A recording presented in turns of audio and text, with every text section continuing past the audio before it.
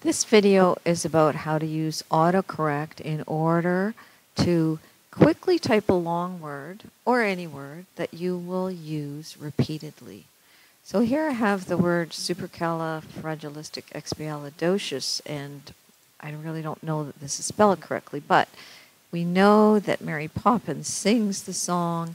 We're doing a little essay here, and we need to type this word out a few times. So one way, there's different ways to solve this, but one way that we can do this is to use the autocorrect function or command to help us. So how do we do that? We click the File tab, and we click the Options. We click Proofing. We click Autocorrect.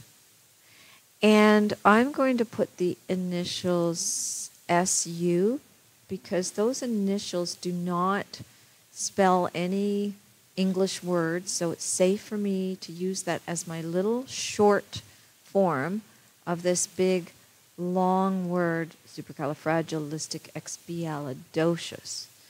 So once I have my short cut and I have my long word here, I click Add. I click OK, I click OK.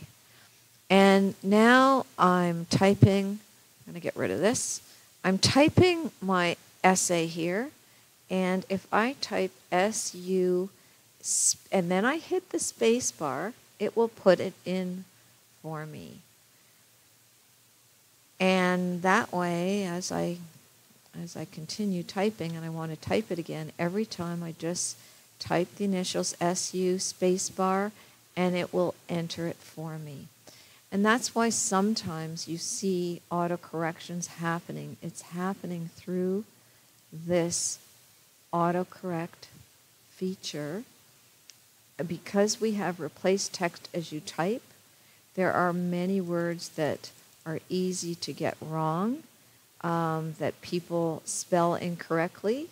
And if it's in this little area here, then it's been programmed that if you type absence the wrong way, that it's going to autocorrect it for you. So if you need to take something out of this, then you also need to know that either you can take this check out, but then you have no autocorrection, or you go to the one that you put in.